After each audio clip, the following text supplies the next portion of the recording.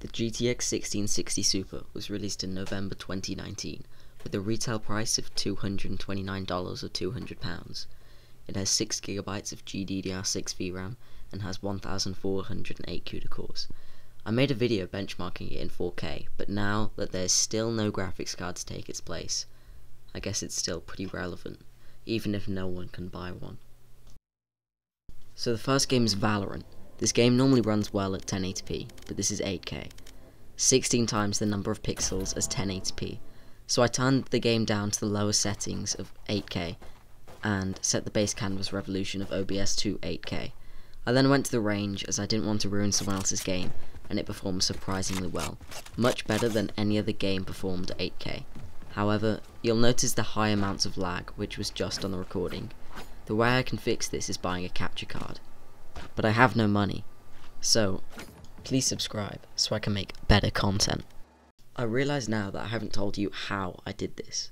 On a 4K TV, I changed the dynamic super resolution to 4x4K, which is 8K, meaning every game I played is rendered in 8K.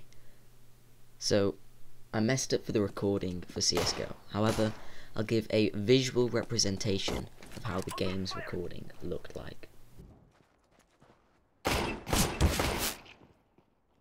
So you can see that it looked extremely smooth with around 1 FPS. So let me just pause it and let's do that. And wait, how do I... Oh yeah, escape. Okay, there we go. Okay, so actually I'll just put up the Msi Afterburner Stats that I got when running the game on the top left and some riveting gameplay that I recorded in 1080p. The stats are from gameplay with 8K lower settings, and you can see that the graphics card is being used close to 100% and the processor is barely doing anything at all.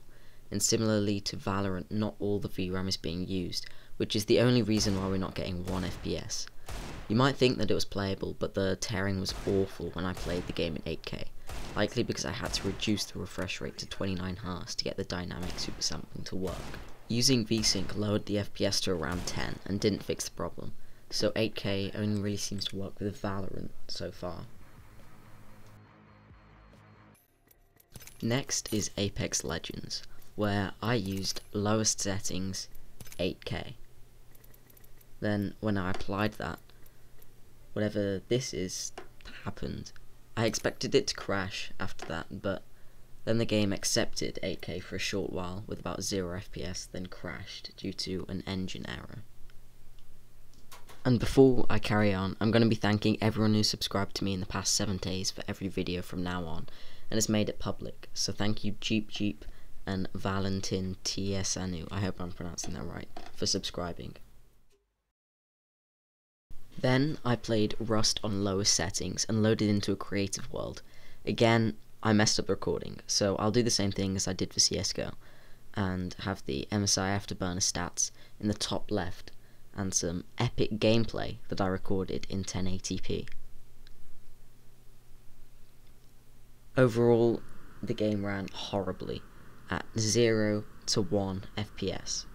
The graphics card wasn't even maxing out because the 6GB of VRAM on a 1660 Super isn't enough for 8K in most games.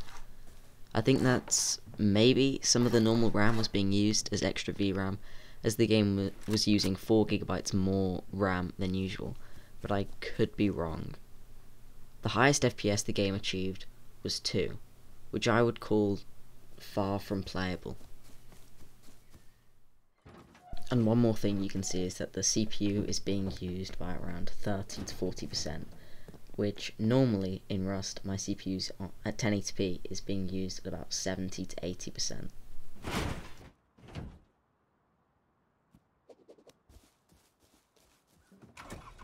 For Rainbow Six Siege, I'm doing the same thing again, and using the Msi Afterburner Stats with smooth gameplay. You can see that every while the Afterburner Stats say the game is running at 4, 8 or so FPS, but the stats aren't updating every second like they normally do, and this is because the recording was lagging out heavily due to the 100% GPU usage that the game was using. Capture card. Playing the game at 8K was close to impossible due to constant stutter and tearing, but there isn't much else to say apart from the fact that the 6GB of VRAM is being pushed to its max, and that the CPU is barely being used at all. So, what did we get from this video? 8K is too hard to render for a 1660 Super, even at lower settings, and 6GB of VRAM is nowhere near enough VRAM to get smooth frame rates. So something like an RTX 3080 or an RX 6800 would be enough for 8K, low or so medium settings, at refresh rates above 60. But good luck finding one. And the processor doesn't matter much when running a game at this high of a resolution. Thank you for watching, and I'll see you next week. Bye.